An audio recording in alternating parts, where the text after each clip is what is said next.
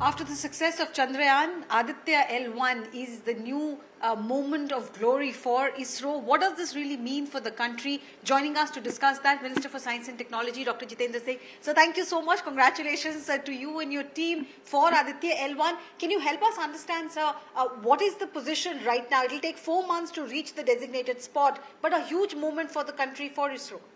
Yeah, of course, it will take around 4 months. But as you said in your opening remarks, what does it mean for the country? Of course, as I said, my first remark that sunshine moment for India, which became quite a popular adage. But having said that, I think now what I also was trying to mention that day, and which I wish to reiterate, is that it has also established the whole of science and whole of nation approach, which Prime Minister Modi has been seeking to reiterate from time to time. And you would recall that ever since he took over in 2014, he's been emphasizing time and again that the age of silos is over, and rightly so, and we have to integrate. So I think this is a mission which, of course, the ISRO is credited for having executed, but at the same time, there are more than a dozen or so institutions across the country. Beginning from the Indian Institute of Astrophysics in Bengaluru, the National Aerospace Laboratories, the CSIR lab in Nagpur, the Tata Research Institute, Tata Memorial Research Institute, all the IITs, particularly the IIT Kharagpur and IIT Madras. So all of them have in one way or the other contributed, which has also given it a sense of belonging. And I think that's one reason you find the entire nation getting involved ever since the opening up of the space sector has happened to all these stakeholders. And one aspect which is not being that widely reported is that even on this day, day before yesterday, when Aditya launching happened, there were as many as about 10,000 people to see the launching right there present in the premises. Right. Now, this was something unimaginable, unheard of till a few years ago, because you were even forbidden from peeping inside the gates. And very soon they are also now trying to have a more systematic conducted tour kind of an arrangement. So I think this opening up of the space sector has not only involved all the stakeholders, but it's also made all sections of society understand what's happening there, right, and given them a sense of esteem. So, which I think goes parallel to the kind of ascent of India's esteem in the world arena. So, like we were discussing, after NASA, the European Center, and China and Japan, we are only the 5th country which is now going for an observatory or some experiments around the sun. What made the political leadership think that this is the moment that you should invest, because not every country is doing it? No, I think without being modest, I would again have to mention a very bold and a courageous decision that was taken by the government of India, headed by Prime Minister Modi in 2019. We had actually got used to working with our constrained resources. And the conditioning of the mind had happened to such an extent that we even stopped demanding or stopped imagining that it could be otherwise. But it was an anomalous in the sense that it was obstructing our growth, in spite of the fact that we had a huge human resource available, a lot of talent there, a lot of potential there, but we were constrained of resources, and we were not involving the other stakeholders. And after 2019, when the new policy came in, the private participation began to happen in a big way.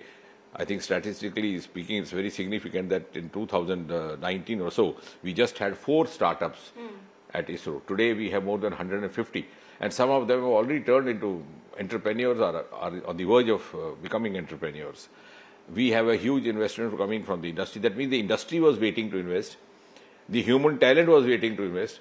But we were not allowing it to happen at the cost of hampering our own collective growth of the nation. So which is after...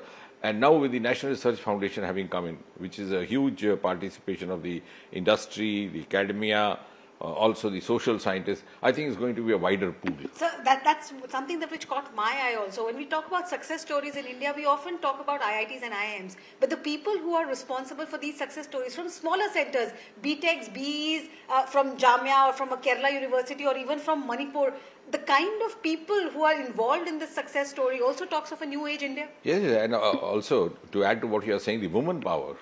We keep talking of women participation. We sound very, tend to be very noble and patronizing while saying that we should encourage women. But we don't realize they've already taken over. They are leading us.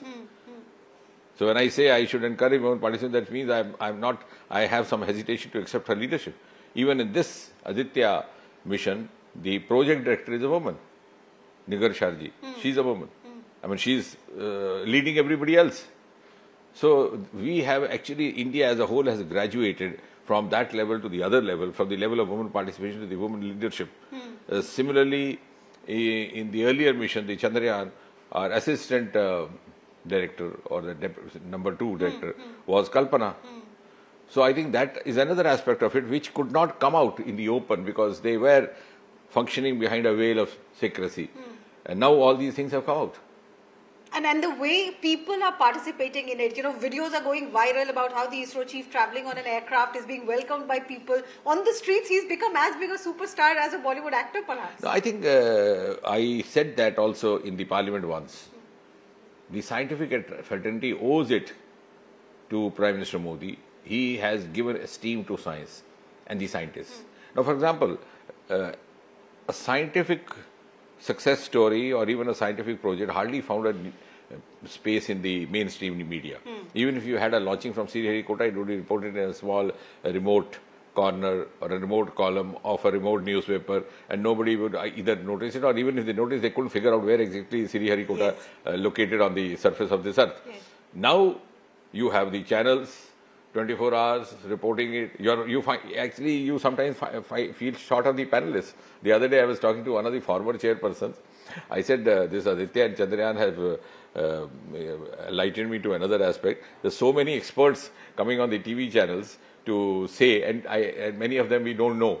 So he responded telling me, sir, you said you don't know who they are. Sometimes I don't know what they are saying.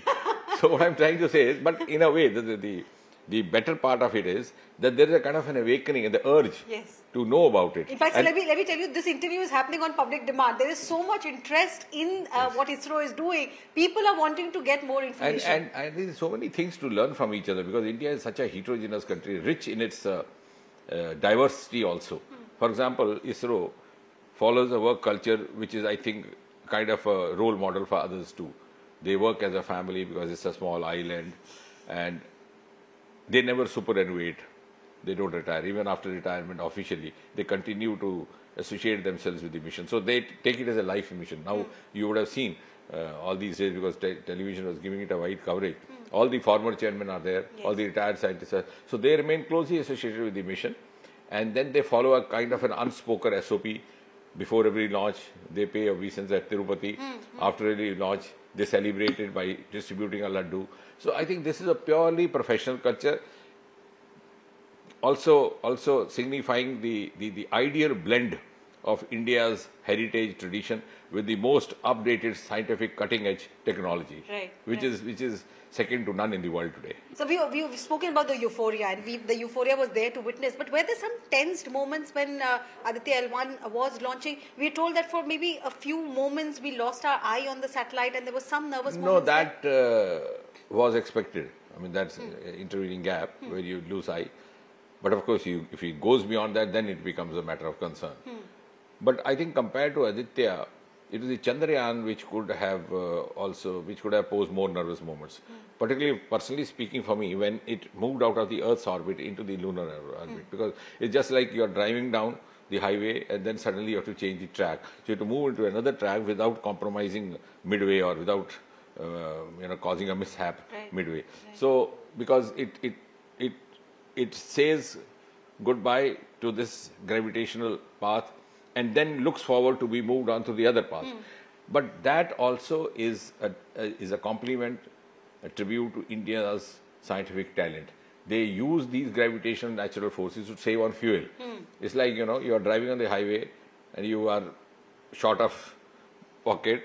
You try to put the neutral gear when you find the sliding down of the road happening.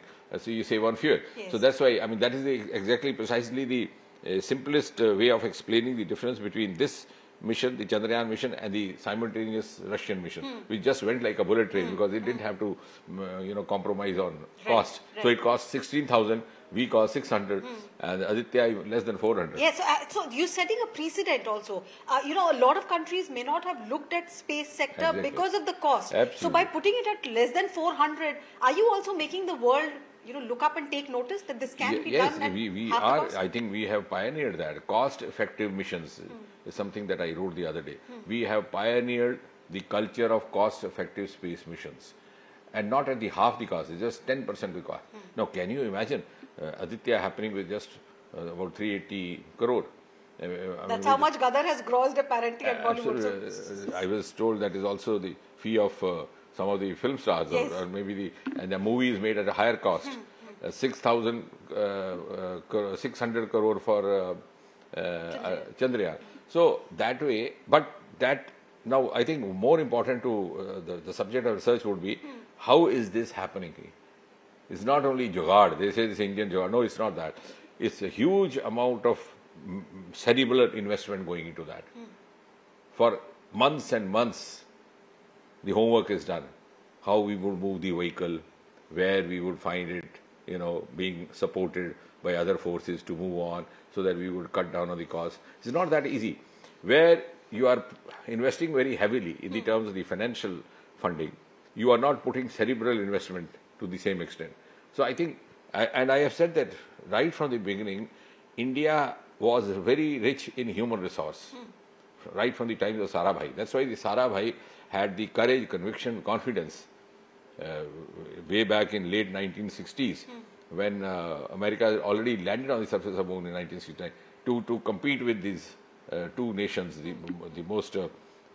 earliest nation in the space sector is then Soviet Union and the USA. So I think this is again, which means the talent was there, it was waiting to happen. yes. And it happened at the very first opportunity after 2019. So what next now? Can you help our viewers understand? Aditya has been launched, but it will take some time before it actually reaches the point that it has to. What will be the timeline? What will be the challenges? What is it that you are looking out for? For Chandrayaan, you were looking out at the shift from one orbit to the other. Oh no, will there of course, be any challenge? that was a sensitive moment, as I said, but also in Chandrayaan also the other sensitive moment is towards the end. You know, suddenly the speed comes down from 6,000 km per hour to just about 200 km per hour. Two of the engines get shut down, and when just about 150 or 100 meters away from the surface of Earth, then you can't send any commands. Yes. So you leave it to the wisdom of Vikram. So that is the actual test, how well or not well you have trained this boy to decide. And then the signals are received through sensors, through cameras, and then he has to negotiate within a radius of just about 2 kilometers. But the problem is that the algorithm is such that the time span is fixed.